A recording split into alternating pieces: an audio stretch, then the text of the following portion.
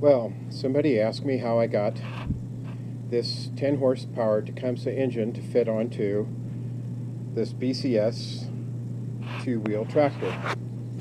We'll just back up here a little bit so you can see the whole unit.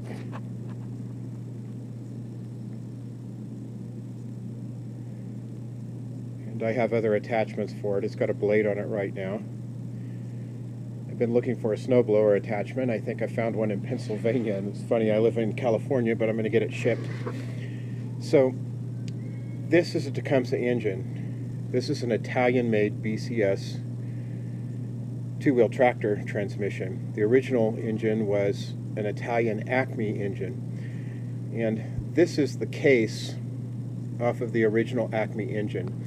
What I did is I took that case off, and this Tecumseh engine had kind of an extra long shaft coming out of it. It was longer than the original shaft, and so this, which is approximately 3/4 of an inch, and that is a 1/4 inch plate of steel that I just cut with a cutting torch.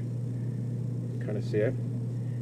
So I drilled holes and tapped so that I could bolt this to there, to the steel plate, and then I bolted this to the steel plate, and that together made up the extra inch that I had on this old Tecumseh engine, and it bolted then directly to the BCS transmission. And these things are bulletproof. This one is from approximately 1980 from the serial numbers. I got the entire tractor as a basket case for $100, and fits nicely, works together real well.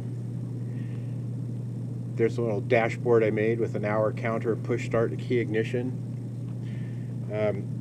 This is the original hood to cover the engine, so I guess you can leave it outside. I just retrofitted it on with, these are old handles off a pressure washer that I cut and bolted to the bottom of the engine. Works beautifully, and it's a great unit.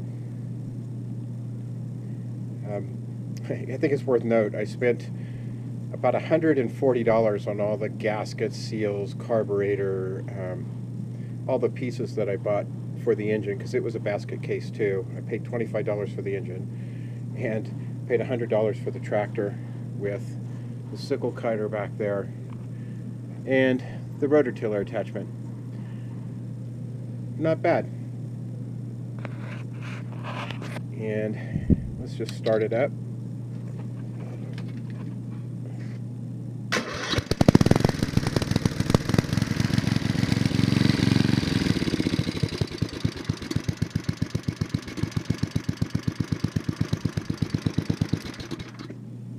Nice unit.